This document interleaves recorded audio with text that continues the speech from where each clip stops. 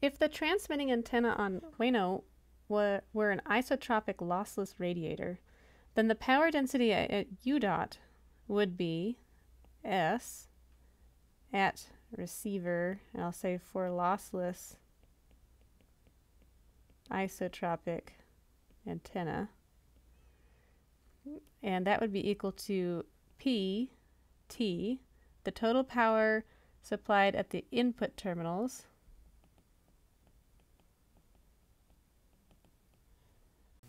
at the antenna on Wayno, and this would be at U dot. So we have PT over 4 pi r squared. So we're dividing the total power at the input terminals divided by the surface area of a sphere of radius r. But the transmitting antenna on Wayno is not isotropic, and it's also not lossless. It has a gain of 18 dBi. Gain takes into account both the directionality as well as the losses of the transmitter. Since we'll have both of our antennas pointing towards each other, hopefully, then the maximum gain of our transmitter will be directed towards the receiver on U dot.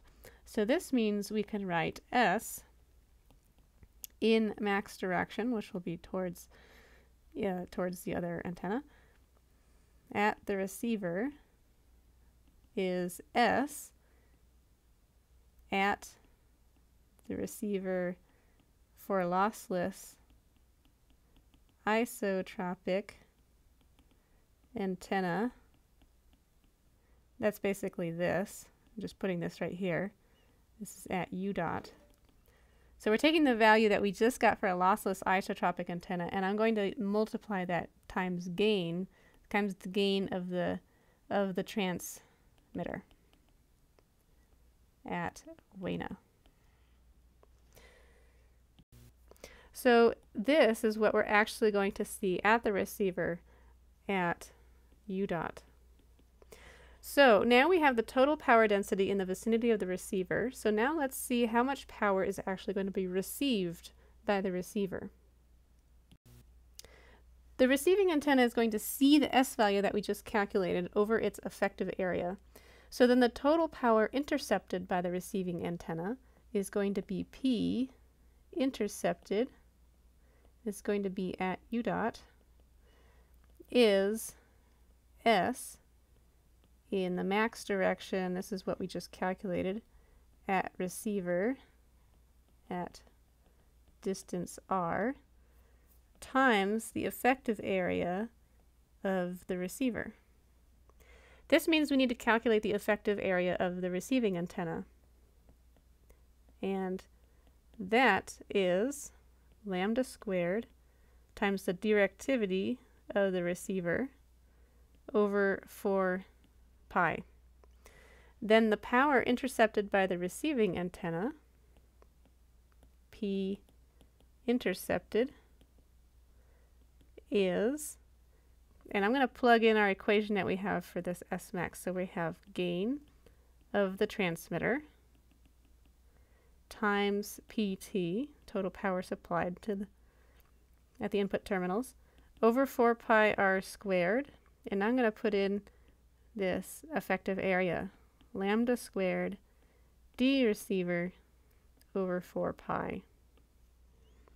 Since there may be losses in the receiving antenna, the intercepted power needs to be scaled by the efficiency of the receiving antenna in order to yield the actual received power. So I'm going to call this P received, and that's going to be P intercepted, which we have right here, times the efficiency of the receiver.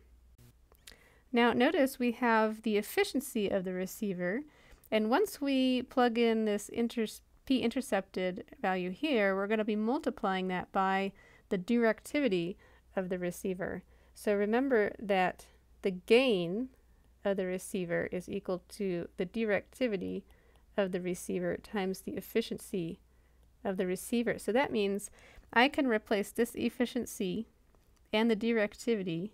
Once they're multiplied together, I can replace that with the gain of the receiver. So what I'm going to write here is lambda squared over 4 pi r squared. I'm putting all these out in front. And all we're left with is gain of the transmitter and then the gain of the receiver.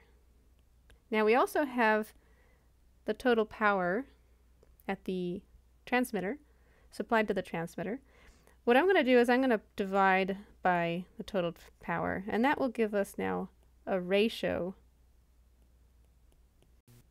of the total received power relative to the total power supplied to the transmitter. Compare this equation that we just derived to an equation called the Friis transmission formula, right here. You can see that they're identical. In other words, we can use this Friis transmission formula to calculate the total power received at the receiver from the total power supplied to a transmitting antenna. It takes into account the directivity and the losses of both antennas, as well as the radial spreading of the propagating wave. So, in other words, you don't have to go through all the steps that we just did to derive this equation. In the future, you can just go straight to the Friis transmission formula, as long as you know what it is and what it accounts for and what it doesn't account for. Let's now use this Friis transmission formula to calculate the link budget from Ueno to UDOT. First, we need the wavelength. The wavelength, which we might have already calculated, is 3E8 over 2.4 gigahertz. So that is 0.125 meters. Now, for the gain values, we can't just plug in dB values into this equation. We need to convert the gain values to linear values. So that means for 18 dBi of gain, we need to convert that to a linear value. So we're going to take 10 to the power of 18 divided by 10. So this is, if we were going in the reverse direction, we would take 10 log base 10. So we're just doing that in reverse. And this is going to give us a value of 63, which is dimensionless. Putting all this together, we're going to get P received over PT is 63 times 63.125 squared over 4 pi, and R here is 15 kilometers. So all of that is squared. And that's going to equal 1.74 times 10 to the minus 9, or about minus 87 dB. And now we can construct our total link budget for Ueno to UDOT. We can start with 20 dBm for our transmitting power. There's 1.5 dB of cable loss.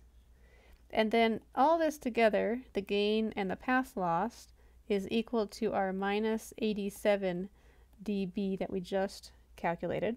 That takes into account the receiver and the antenna gains and the propagation losses. Then at the receiver, we're going to have minus 1.5 dB cable loss.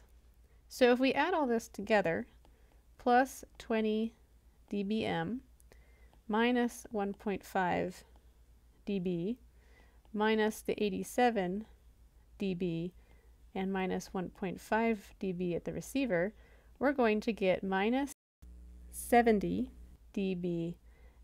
That's the expected received signal value. Now if we compare this to the receiver sensitivity on UDOT, that's minus 82 dBm, we can see that we have a link margin of minus 72 dBm and minus 82 dBm, and that gives us a value of plus 10 dBm. So this link meets the requirement that the received signal for reliability needs to be at least 10 dB higher than the minimum sensitivity of the receiver. In other words, this is a viable link. Then what about the reverse direction from UDOT to Ueno? Everything is the same for the reverse direction except for the transmitting power, it's weaker, and the receiver sensitivity, it's more sensitive. So we're going to get plus 15 dBm, the transmitting power, minus 1.5 for the cable loss, minus 87 dB for the path loss, and also the antennas, and another 1.5 dB for the cable loss here at the receiver. So we're going to get minus 75 dBm. That's the expected received signal power level. So if we compare this to minus 89, the receiver sensitivity, we're going to get minus 75 dB and M, that should have an M on there, dBm minus a minus 89 dBm, and that's going to give us 14 dBm. So this is also a working link. Take out your in-class project notebooks and make a note about link budgets, the freeze transmission formula, and whether we have viable links from both Wayno to UDOT and UDOT to Wayno.